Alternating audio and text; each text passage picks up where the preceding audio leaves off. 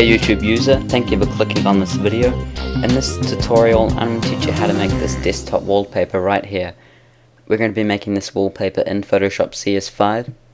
So the first thing you want to do is you want to find out what your screen resolution is, and to do that you can right click your desktop and then select screen resolution.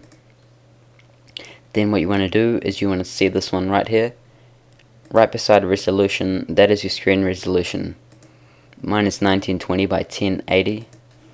So what I'm going to do is I'm going to open up Photoshop, click on File, New, and I'm going to input that into Photoshop so then I can get a nice high definition image that fits my resolution of my screen. So I'm going to put in 1920 as the width and 1080 as the height. Set the resolution to 72, color mode to RGB color, background contents to transparent, and I'm going to leave it as that and hit OK. So once you have that, then what we're going to do is we're going to select our background color, and for this desktop wallpaper I use black as my background color. You could try using other colors, but for this tutorial I'm just going to use black again. So I'm going to select black as my foreground color. Then I'm going to hold down Alt and press backspace, and that's just going to fill the layer on my foreground color. And then I'm going to create a new layer just by clicking the new layer button here. And then I'm going to try and find that same blue color here, so I can have the blue cloud effect and it matches my logo. So I think that is about that color there. And then I want to select the brush tool and make sure that I am using the preset with one of the solid inners, and it goes out to nothing with the feathered edge. And I'm just going to change the size up to quite high so I don't have to click much. Okay, once I've got that, then I can just click a few times. Doesn't really matter where you click as long as you leave some of the black here just to give it a good effect. And then you can create a new layer, and then you want to change the foreground color to black and the background color to white. You can do that just by clicking this button right here. Then you want to go to Filter, Render, Clouds, and that's going to put some clouds in here. Then what you want to do is you want to go to you just want to select the clouds layer, and then you want to change the clouds layer mode to divide. So that's going to give us this effect right here. I'm just going to lower the opacity of my layer 2, which is the blue brush layer, and I'm just going to leave it like that. And then what I'm going to do is drag in my logo here. So drag that into Photoshop. And then what I'm going to do is I'm just going to hold down Shift and drag that out by the right outer edge. And by holding down Shift, it's just going to maintain the aspect ratio. So it's not going to go like too fat, or, it's not going to look stretched. So I'm going to keep it about that size. Release the click and then release Shift and click the check button. And then I'm going to drag that so it is about horizontally centered, and I'm just going to make it just above vertically centered. Okay, just raise that just a little bit. And then what I'm going to do is I'm just going to drag this clouds layer above it, so then it kind of matches in with the clouds on top of the logo, so it doesn't look separated. And then what we're going to do is we're going to create this swirls, this swirl effect that we have right here within Photoshop, and then it has the outer glow. So what we're going to do is we're going to click on our brush tool and set this up with our brush tool. So we're just going to click up here, change the hardness to 100%, or just click on one of these presets here. Change the size down to about 10 or 11, just somewhere around there.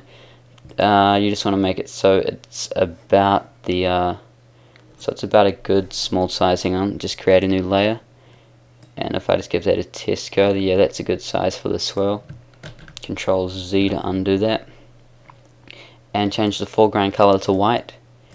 And you want to make sure that these three buttons here are unchecked, so so they're not pushed in. You don't want them like that, you want them pushed out like that. But all three of those buttons there. Make sure that the opacity is set to 100, flow to 50%. So then what we're going to do is we're going to go to Window, then we're going to click on Brush, and we want to turn on Shape Dynamics. If it's turned off for you, then check it. And we're going to make sure that Smoothing and Protect Texture is on. So put that back in just by clicking the 2 arrows there. And then we're going to click on our pen tool. And then we want to make sure that we have set it to Paths. And we set it to Pen tool. And we have set it to Exclude Overlapping Path Areas here. And make sure that that Auto Add Delete is checked. So then you just want to click once up here and click once down here, but hold the click and drag it up towards the top right corner, and then click just above the center and drag that, hold and drag it just towards the bottom right corner, and then click just below the center and drag that up towards the top right corner, and then drag at the bottom of the logo and drag that towards the bottom right corner, bottom left corner, sorry. And then I'm just going to click about there and click about there and just bring that up just a little bit, and then I'm just going to have a little flick of it up over here. And I'm just going to leave it as that. So then what you want to do is you want to right click this and go to Stroke Path. Make sure that you have checked Simulate Pressure, and make sure that you've got the brush tool selected as your stroke path option. Then click OK. And then you want to select this this tool right here just above the shape tool, the path selection tool. Click off the path and hit backspace, and then what you want to do is you want to remove it. So you see how this one here goes over, under, over, under. Well, that's what we're going to do now to give it a more 3D looking effect. So we're just going to go click on our layer and then create a new layer mask. Make sure that we have our foreground color set to white and our background color set to black. Select the eraser tool and change that size down and click the solid preset. Don't make the size too small, we're just going to go over this, and just to make it easier for you I might just make it a little bit bigger so you can see it. And then I'm just going to zoom in a little bit by holding Alt and zooming in, scrolling in with my scroll wheel button on my mouse. And then I'm just going to click and drag over this part here, because I'm going to go over, under. And if I were to slip and I went over that, then because we created our layer mask, then I could just switch this white color here to black just by clicking this button right here, and then going over that like that. And yeah, I could do that to the same other side.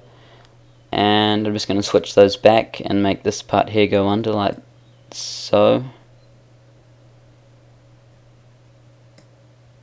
Obviously you'd spend more time doing it, but I'm just trying to do it quickly for this tutorial.